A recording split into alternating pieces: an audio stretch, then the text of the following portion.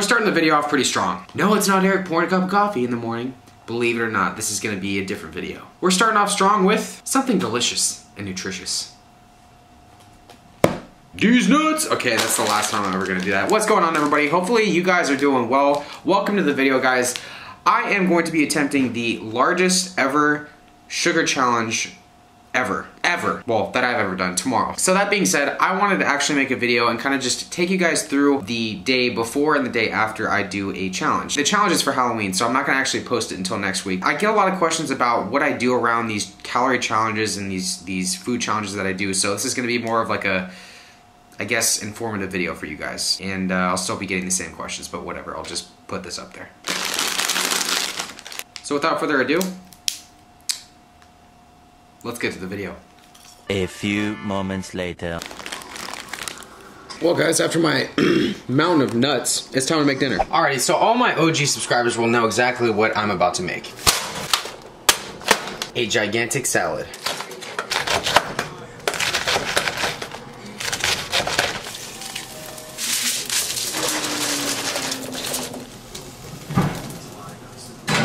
We are on Instagram doing a little live stream right now.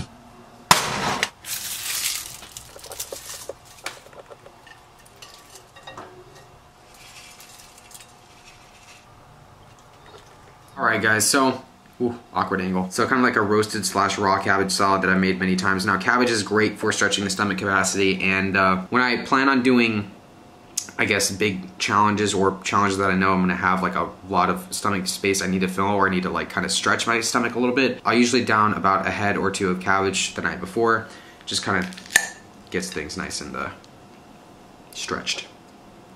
Not to mention, this salad is freaking delicious. Moments later. Well, it gets to be about 10 at night, and I do what I do every night. I sit here on my couch and I think, you know what? I have a cereal poster on my wall. I have a cereal box staring at me on top of my refrigerator right now. There's Jeepers Creepers on TV. It's time for some good old cereal. You guys, come on, you know me. Well, what else would I be eating? Before I really get into this cereal, I just want to give a big shout out to Lucy M from the UK, who sent me all that delicious candy. She also sent some cereal too. This is Honey Peanut Crunch from Simply Scrumptious. I can smell it from here and I know it's gonna be amazing. Simply Scrumptious, talk about simply amazing. Look at that, dark chocolate flakes in here. Gosh, this stuff alone is making me just want to book a flight to Europe. Easy 8 out of 10. The next day. It's game time, baby!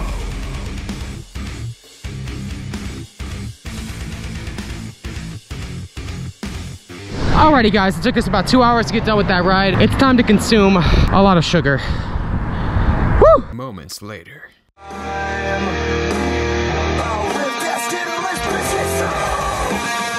Composure. Everyone, it is challenge day. It is 101 degrees outside. Just got done riding my bike. I'm talking way too fast because I've had way too much caffeine, even though this is only like 50 milligrams. I'm probably gonna be doing some overhead press, and I might do some light legs. I'm really going to not like how much sugar I'm going to put into my body in a few hours, but you know what? Things you do for YouTube. This is gonna hurt a lot.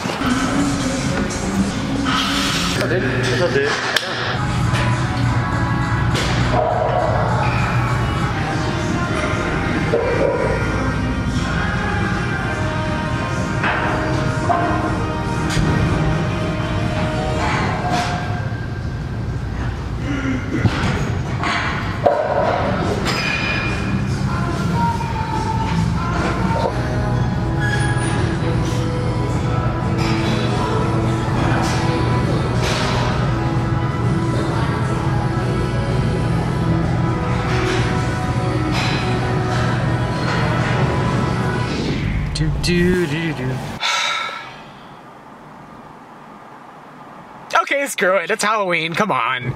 So the hot and ready sign's on. You know this is gonna be a good challenge. Thanks, man. I appreciate it. Have a good day. I'm so excited. I kind of like the way it sounds. Trick or treat.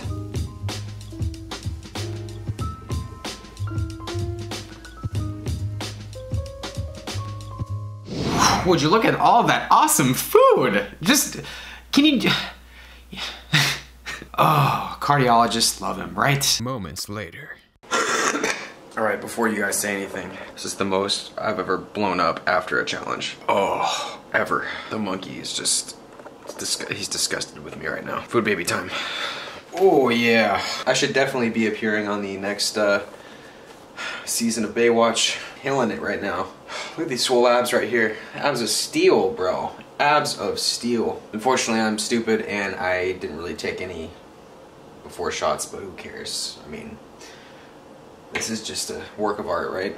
The next day.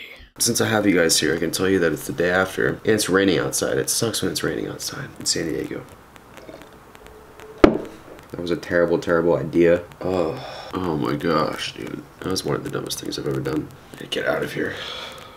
Get out of here. Oh, dude. Alright guys, so it's the next morning right now, and I kind of wanted to show you physique-wise what happened, how I look, and all of that. So this is what around 10 hours difference looks like. So the bloating kind of sticks around for a good 2 days to 3 days afterwards. Obviously I'm still bloated, and yeah, but most of the water weight's kind of subsided. Now keep in mind guys, I naturally have a distended stomach just from the amount of food that I've eaten and still eat on a daily basis, so that's why my stomach is abnormally large. This is just me saying Team No Abs checking in. Alright, so probably not the greatest idea in the world, but if for those of you who don't know, and probably a lot of you watching this probably don't care, I released a video, I'd say about 3 or 4 months ago. I actually still go through pretty bad hypothyroidism, so I'm actually still working to correct that. I got on some medication, but obviously I'm still gaining weight on medication, which is kind of baffling to my doctor, so I'm going to get my thyroid tested right now. I'm still working through a lot of issues, including chronic fatigue, severe lack of sleep, still feeling pretty cold all the time. My temperatures are still in the low 97s when I wake up and in the middle of the day, which is really concerning. So I'm still battling some of the effects. I'm going to be getting blood work done right now, so I'm going to carry on with the rest of the day, and I'll take you with me, of course.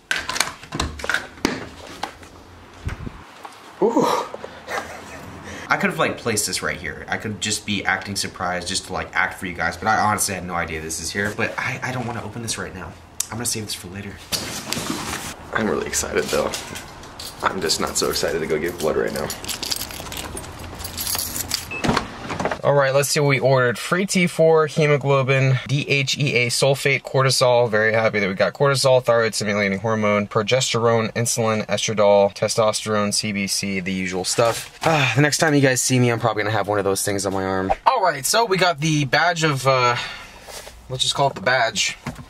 That's all done. Now it's time to go lift. Eric, you're gonna go lift after you give blood? Guys, it's not that big of a deal. In fact, I'm used to riding my bike and lifting after giving blood. Live like a masochist or don't live at all, okay? Get with the program.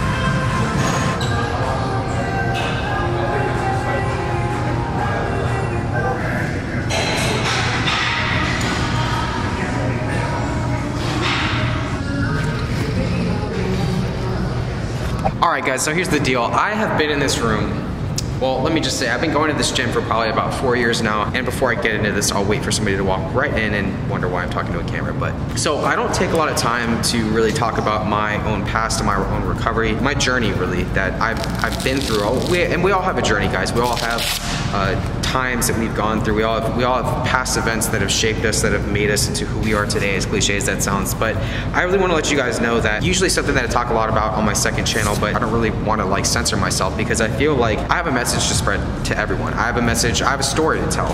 And I've gotten an overwhelming amount of emails, a lot of Snapchats, a lot of messages, a lot of just people reaching out to me over the past few days / week, telling me how much their story meant to them. I even had a mother contact me a few days ago telling me that her son was in the hospital with anorexia and that she wanted me to give him a call and personally reach out to him. For that, I'm actually going to be doing that this weekend, and it just means so much to me. Like when I got that message, it was so monumental to me. It was it told me that I needed to be more vocal about my own story, my own recovery. And for those of you who have no idea what I'm talking about right now, I am a person who dealt with anorexia, very, very severe anorexia. I got down to about 115 pounds at my worst. I went through years upon years of therapy. I kind of had to rebuild myself, and that's exactly what I'm doing right now. Earlier this year, I fell into some old habits, but I picked myself up and I decided that I didn't want to live like that anymore. I didn't want to feel shitty every day. I didn't want to keep thinking about food. I didn't want to keep letting food dominate my life. I wanted to get strong again. I wanted to do so many other things with my life, and this is just one of those things. I'm used to people telling me, I'm used to people judging me, I'm used to people telling me I'll never do something with my life, I'm used to people telling me I look like shit, I'm used to people telling me everything, guys.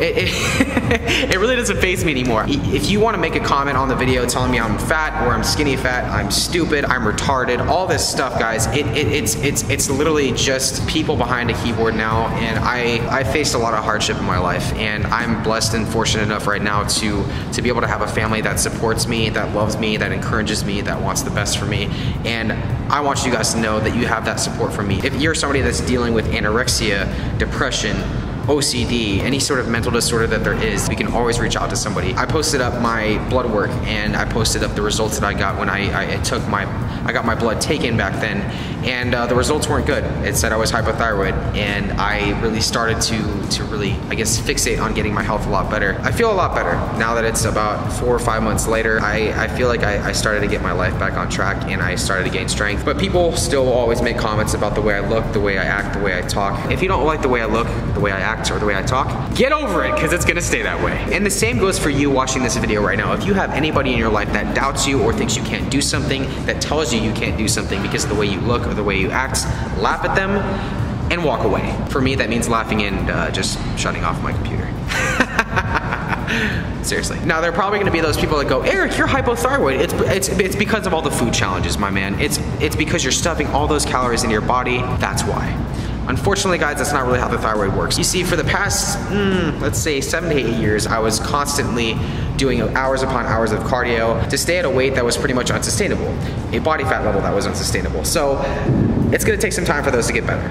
I realize that. At times I get very frustrated because I feel like I should be, I guess, getting better, but 4 or 5 months versus 6 to 7 years of damage, I can't expect things to get better overnight. And it's not the cause of the food challenges, actually. When you suffer from hypothyroidism, you actually kind of want to be in more of a refeeding phase, which means eating more food. People go hypothyroid for a lot of reasons, but hypothyroidism, in my case, resulted from too few calories and too much cardio. So I'm trying to fix that right now. So everybody, I admittedly was in a little bit of a dilemma the more I thought about it, because I want to tell my story more to you guys. I want to show you guys more about my recovery and just talk about it more because of, like I said earlier, how many people have messaged me and emailed me about what I've been through. I mean, it's not just the past week I've gotten them, it's for the past few years, and that's a goal of mine that I've really wanted to be more vocal about everything. So that's kind of the struggle I'm in right now. Do I just make this channel about food challenges and make it about me showing you guys my odd talent, or do I make it about a little bit of both? Because there's a kind of a trade-off on YouTube. If you want to grow as a channel, you kind of have to stick to one thing, one niche. I don't really want to do that. Who knows? I'll make a decision sooner or later. Until then, enjoy the silly gym videos and me attempting to get strong. And I know you guys are going to enjoy these big ass food challenges that I do. Check me out on social media if you guys haven't already. I just messed it up. Follow me on my social media, Facebook, Snapchat, Twitter, Instagram. You know the drill. Check me out on Patreon if you haven't already. It's a great way for you guys to support me as a YouTube creator, and it helps out the channel. Thanks for watching the video, everybody. I really gotta change this up. Go eat some candy, but make sure you go right about that.